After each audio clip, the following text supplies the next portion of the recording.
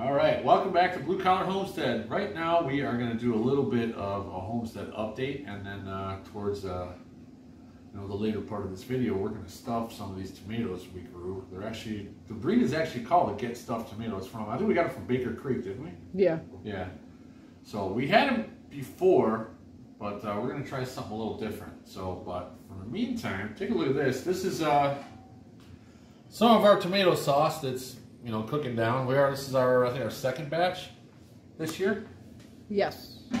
So we're gonna be canning that and cooking those tomatoes and all this other stuff at the same time. It's gonna kind of be organized chaos, but we have had a few projects that we were working on, and I probably should have recorded it, but I was busy and just got into it and kind of went without recording it. And now I just want to show you the finished product and whatnot. But let's have a look at that. So I don't know if you want to follow me. I made a couple different doors I built from scratch. Oh, we're going that way too. Okay. Yeah, we're gonna go that way too, because I don't think No, you didn't. I don't think I posted any of that stuff either. But let's take a look at this. I made some doors for the linen closet and the closet that the furnace resides in. So come on in here and have a gander at these. Something different, I wanted it to match the vanity, and I went in the shop and went ahead and rusted all this tin. And just a reminder, that's what our vanity looks like. Yeah, I built the vanity about 4 years ago, and the trend's been dying to get like closet doors on here forever, and I've just been so busy. Okay, but having no door, it wasn't even that pretty before. Yeah, it wasn't. It's pretty now, and then it was, but yeah, the doors are here, and I'm so happy. And then there's a furnace. Who hasn't seen one of those? Now, it's not gas. Before anybody starts crying, yeah, it's ventilation. It's electric, so it's not. It doesn't need to have a louvered door or anything. So like exciting! That. So, yeah, nothing special. That's just hiding the furnace is all that's doing. But okay. So I can't see that room. Yeah, that's the room the freeze dryers, and that's our basement because we don't have one. So it's a little junked up right now because of our current project. Bit, but that's because of our current project. Yeah, our current project. It's so freaking hot outside, we can't even run the freeze dryer. It's like, it's been over 100 every day, what seems like forever. I don't even like canning right now because it's so hot. Our air conditioner's having a hard time keeping up. Oh yeah, I'm sure everybody's having that issue. It's like 110 out and your air just runs all day long. But it's getting so hot, we can't put the solar cover on the pool. The pool's like 92 degrees right now. It's getting to the point where I need an ice maker that just keeps dumping ice into the pool, because even the pool's too hot. But come have a look at the laundry room. Before I walk over there, you can get a shot of this door. I made this door too. Yeah. This door I made from scratch as well. Now explain the glass. The frost on the glass. This was ridiculous. I didn't buy a piece of frosted glass. That glass is a 1/4 inch thick. And I was going to buy the frost. They sell it in a roll, like at Lowe's, Home Depot, and all that. They wanted $35 for a roll of the frosting stuff. So I was like, man, that is freaking crazy. Walmart had it for 12 bucks. And then the sticker, of course, Trent bought the sticker off Amazon. But $6. Yeah, let's open the door, and you guys can have a gander at what went on in there, because I built a lot of stuff in there. And we didn't do it before picture. No, sorry. we didn't. I was just I'll see busy, if we can find something. And I got into it, and everything just kind of went nuts. But I'm going to let Trent walk in front of me while I explain what's going on here. You can see I built this rack to hold all of our canning jars. This will hold 120 jars, 120 quart jars. Just with what you see. Now it'll hold 135 if you take everything off of the top shelf here. The top shelf is bigger. It's just for other stuff that we... But yeah, definitely, I built this the other day, and you look over here and you have 6 inches of wall space here. What are you going to do with this spot right here? This is all you can do with it. I mean, there's no other really use for it. So... He did great. He really did. We kind of crammed a lot of stuff into here. I crammed a coat rack in there. I crammed a hat rack in there. And then our shelf. Well, these cabinets too. I mean, I don't know if we ever showed these, but... Tim built these cabinets right here. Now, the thing that's nice with these cabinets, I built these to match my kitchen. There is... This shelf, it has 50 pints of corn on it right now. So these cabinets are actually 18 inches deep. Your standard one's only 12. So these sit really far back.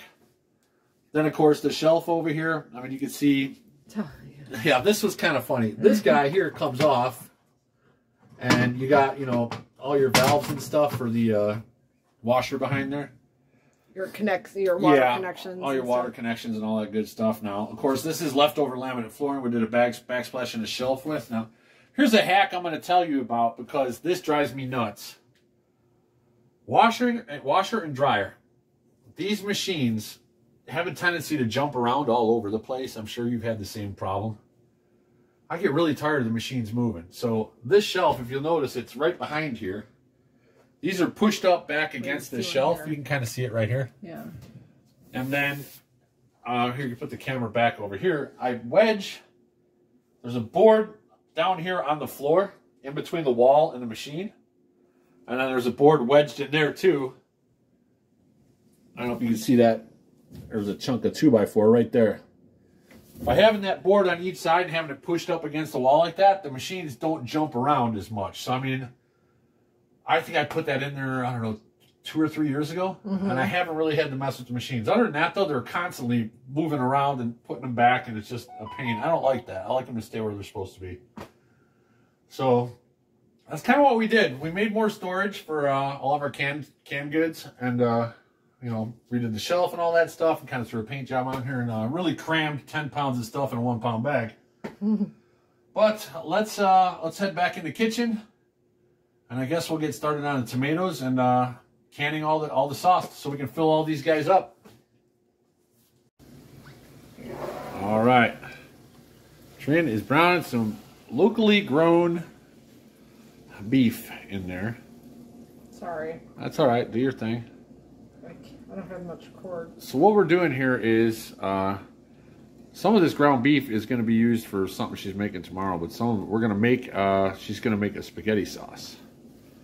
So the ground beef's over there doing its thing. She's got a pot over here. Well, this is what we're going to stuff the tomatoes with. It's got to go in there, but let's have a look at this. Since this is already going over here, this tomato sauce, she's going to take some of this, stick it in that other thing over here, and make some sauce, and then mix it with the rice and Parmesan and all kinds of other good stuff. Oh yeah, take a look at that. This is the Get Stuffed tomato. Yeah. It's almost like a stuffed pepper, just a tomato. Yeah. And when you hog it out, when you cut off the top, it's not as full as a regular tomato. No. So it's almost like cutting open a green pepper, right? Kind of, yeah. So the thing that's weird though is that this one's really big. Yeah. But what I've noticed in our garden, because it's been so freaking hot and it hasn't rained a whole lot, is a lot of the tomatoes are getting ripe when they're smaller. Yeah. So, and the problem is, even though we water regularly, it's like we water at night, usually turn on the sprinkler, about 8:30, let it run till about 10. And what happens is, I think as soon as the sun comes up and it gets so hot that it evaporates quickly, and the plants aren't getting everything they need. I'm sure everybody across the area is having this issue, but it is what it is. So all right, you're taking that out. Yeah, I'm gonna put that. All right, so this guy here is gonna go for something else tomorrow. I don't know. What are you making with that, Trin? I'm gonna try. I never made rotel before, so I'm gonna try that. I don't know why I had a taste for it suddenly, but I do. So. All right, well that's cool. I never made it before. I've had it, just never made it. So. I don't even know what it is. It's just the Velveeta cheese. I know it's not very healthy, but it's Velveeta cheese with the rotel, like tomatoes and diced green onions and some ground beef, and it's like for tortilla chips. Oh, okay. You know, on the border tortilla chips. I figured Paige might like it. Not the Tostitos ones. Those got way too much salt for me. Yeah, on the border chips are way better. Yeah, those ones are pretty good. That was our homegrown garlic. Yes. That's going in there too. Yes. So what are you putting in there? You're gonna put the garlic, put some of our tomato sauce going in there, and then. Yeah, garlic, tomato sauce, and then I'm gonna thicken it with this paste. Yeah. You know, rice. We actually looked into making paste last year, and it was just a ridiculous amount of tomatoes to get like one tiny little can of paste. Yeah, it's... And if you look at the paste, actually from the store, read the label, there's really not a whole lot of anything weird in there. It's super cheap. Yeah, so... But, you know, we did do freeze-dried tomatoes and made a tomato powder. Oh, that was so good. Yeah, we still have some of that. Even now, the slices were good. They're good on a bake. that could probably work as something to thicken it up with that paste we made. But you'd probably, or it was a powder. You'd probably have to use a lot of it, though. Probably. But, all right, Trent's going to get this sauce put together. We're going to get this rice cooked and get everything prepared. And then we'll bring you back when we're putting these things together and right before we chuck them in the oven and see what they do. All right, you're going to check the water? Yeah, are you recording already? Yes, I am recording. I always like to, oopsie. You like to check it to make sure you're... See, I'm over. You're over? I like them around the same temperature. Oh, yeah, the jars don't break. Yeah, I already lost a jar this year, and I really don't want to again. God, that makes me so mad when the jars break. It's like you lose the jar and you lose everything inside. Yeah, I have to, we have to wait a few minutes. All right, we're going to wait a few minutes, but while we're waiting... But I can... I'm going to take a look at this because this looks really good. This has to come off right now. Now, everything in here, pretty much, just about everything came out of our backyard. Well, except the meat was local. Meat was local. Tomatoes we grew, the garlic we grew. We used a small thing of paste. Oh, the tomato paste. Yeah, we did use tomato paste. Garlic. Garlic we grew, though. That was ours. Oh, wait, you had that cracked. Somehow. Something like that. All right, well, Trent's going to deal with this temperature issue. I'm still going to can because I took the lid off that so I can... All right, Trent's going to fill up some of these jars and get those ready. That sauce over there is doing its thing. Just letting it simmer. Now this was, what, 45 pounds of tomatoes we put in here. Now, you've seen my videos in the past where we have that thing that, it's like a mill that gets all the seeds and the skins and everything out. We sent all of that through the mill. 45 pounds of tomatoes. Now, 45, this is an 18-quart roaster. This sucker was filled to the brim, dude. I mean, you can see it cooked down about an inch and a half. And it's been running about, what, 25, 26 hours, Trent? It was about maybe a little longer. Longer? Yeah. Yeah, it's been a minute, but cook it down to thicken it up a little bit, so. All right, I got this awesome new funnel because this one is really, like, long. So I'm hoping this jar... I always, when I went to spill it in, it always like spilled out. Yeah, the other funnel was narrower. But the issue with that is that's a plastic ladle.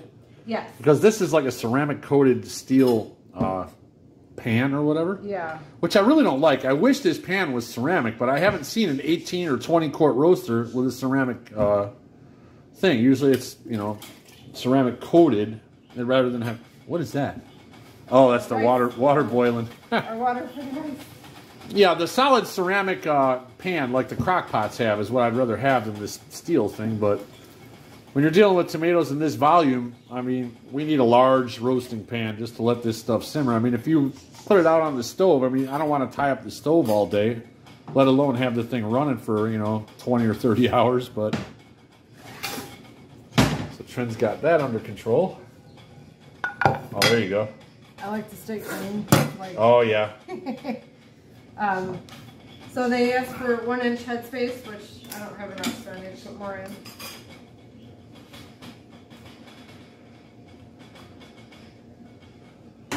All right. I really like this funnel. I'm pretty happy with it. All right. I'm using this to take out my air bubbles because it's just easier. Got those from Walmart on clearance or something. All this stuff smells so good. The whole I forgot my rings. The whole house smells like tomatoes right now. Hold on, I'll be right back. I gotta get my rings. All right, go get your rings. I'll keep them entertained while you do that. Yeah, we have a giant box full of rings for all these things in the other room, but what's that? Oh, I covered it with something. Yeah, we've had a lot of different projects going around, as you saw in the beginning of the video. So stuff in our spare bedroom is totally out of whack right now. So, all right, here we go. Here's my rings. An Amazon box full of rings. All right, pick out what you want. There's got to be a couple hundred of them in there. You know, since I built that rack in the laundry room, we'll probably be able to get a better idea of exactly how many mason jars we own. Yeah. Because we never really counted.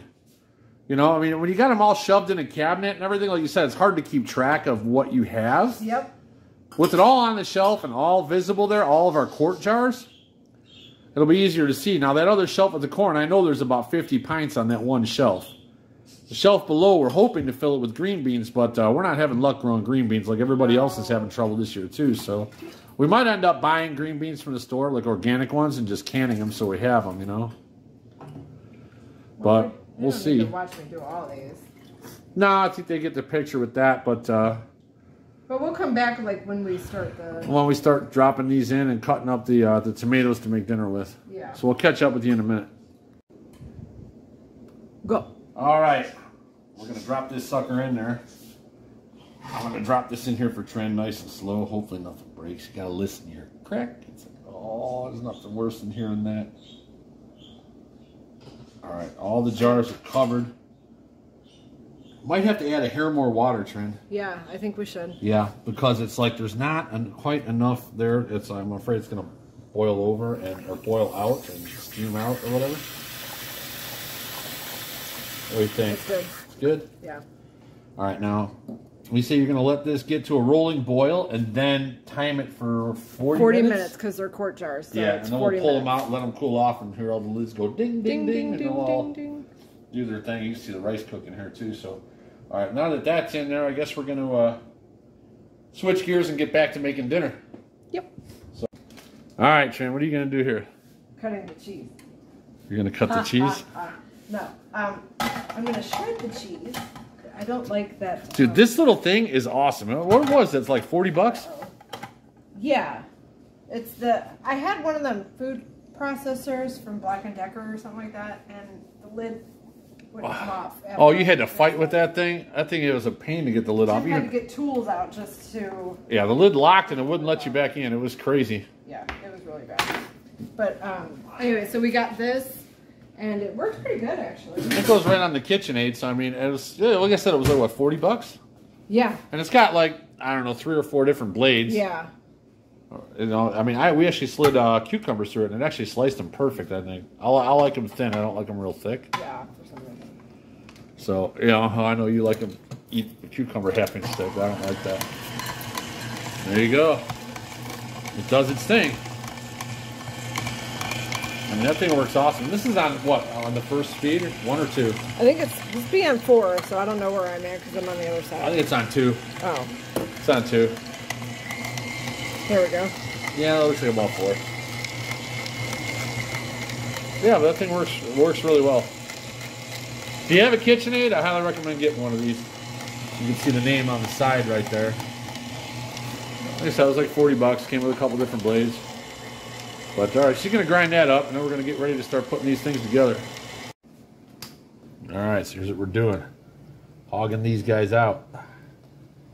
This will work better. Like if you're stuffing peppers or something, I usually just put them in a cupcake tin or whatever to hold them up straight. That way you're not fighting with them, but...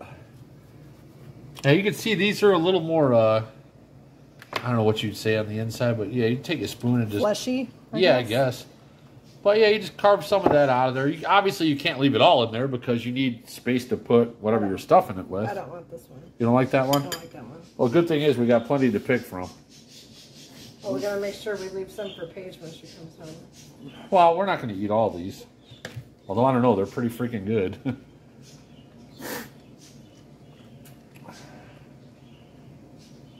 All right. So I don't know if they want to see it like the inside. It's just... Yeah, it's kind of different than a regular tomato. It's more, I don't want to say solid, but it's not like a Roma where you get into it and it's just juicy and, you know, this is like a, it's almost like the inside of it's more dry than a regular tomato, you know? Yeah. Not as juicy, but. Is there some over there for Paige? Yeah, there's a few over there. They're kind of on the smaller side. side. I don't, well. No, we could do these two. I mean, Paige wants to make them when she gets home. Yeah, I'm not. Oh, this one's got something wrong. This one's no good. Yeah, no. This one's got soft spot. All right, so oh, we got this these two. and that one over there. We'll just save for Paige. Well, there's a couple on the windowsill. Yeah, but those are green. Are they? Yeah. Oh yeah, those are green. They're gonna take a day or two. We don't have any more outside. No, but there's a pepper too, so she might have the Oh pepper yeah, and that's the right. tomato. So I think we're all right. We'll Okay. I'll do this one and then the rest we'll save for Paige. All right. Well, we'll get back together when we get everything mixed up and start stuffing. All right, let her rip. So that's about the consistency of the spaghetti sauce mixed with the rice. Let's push that down in there real good so it gets in all the voids and stuff. More?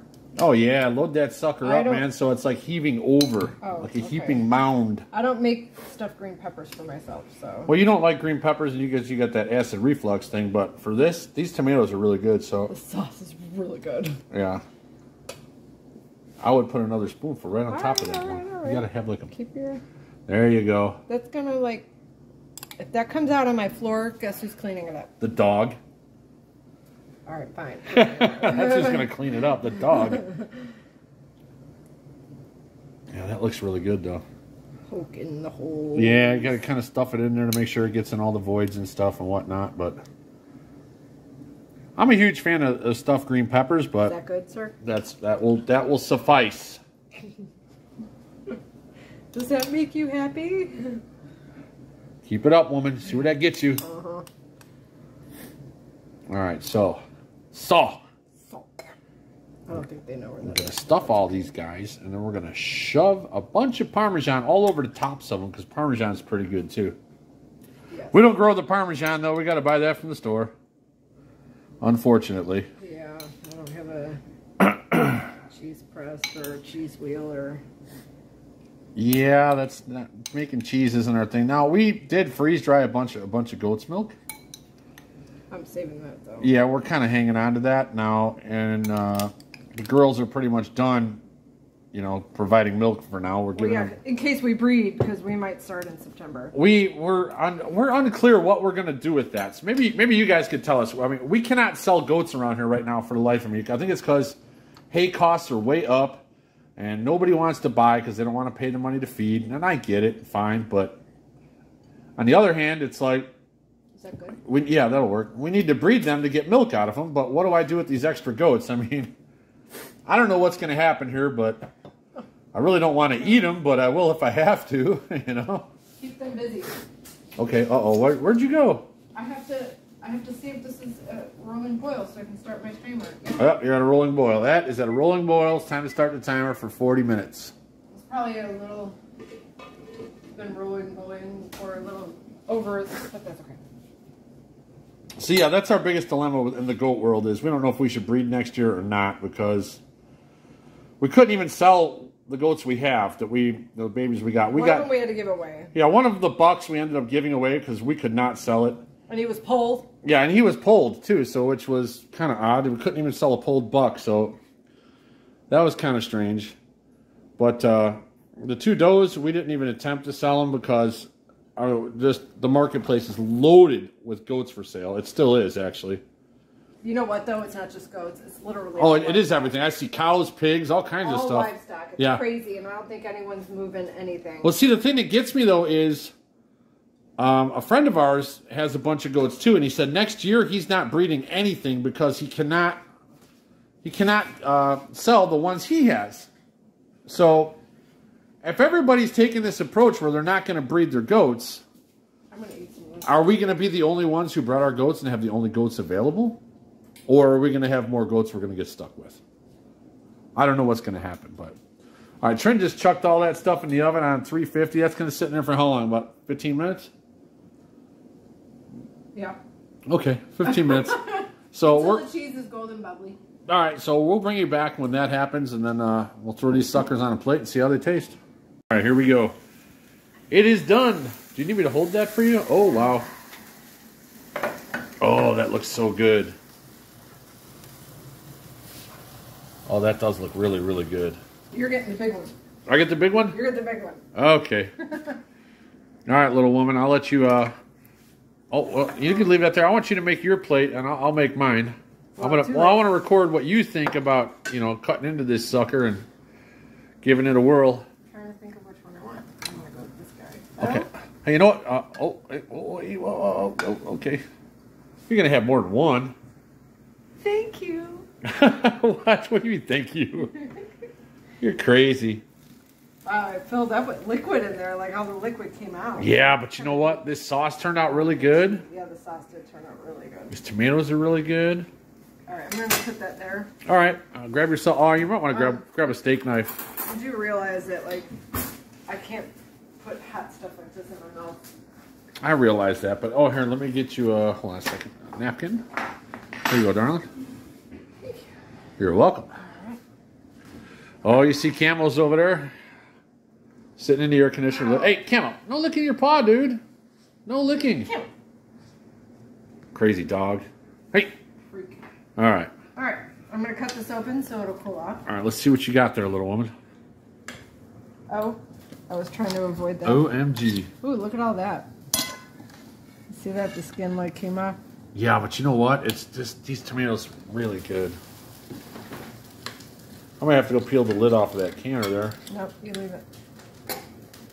Just because it's kind of bubbling over a little bit. Turn it down a little. Yeah, well, I'm just going to grab the lid and crack it so it's... No, it wasn't. It worked its way back on, but... All right, Trent, what do you think? I don't know. I got to wait until it cools off. I like to keep my taste buds. Oh, you don't want to burn them off?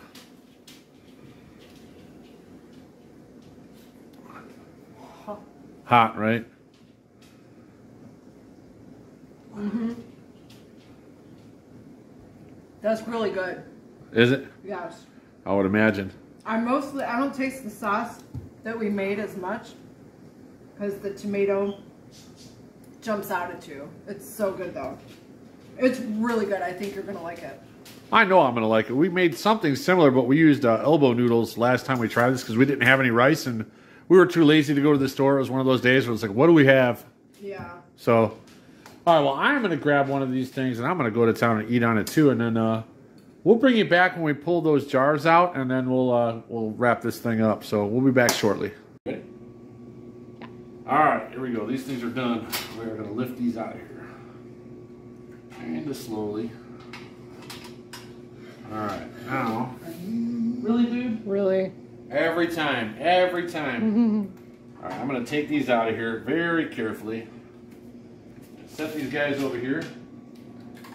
And I don't know, you'll start hearing them pop over the next probably half hour or so, hour, whatever, but this is pretty much going to be it for this video this time, but like, subscribe, and share, and be sure to join us next week. This video will be out tomorrow. Today's Saturday. This will be out tomorrow, which is Sunday. Be sure to join us a week from now.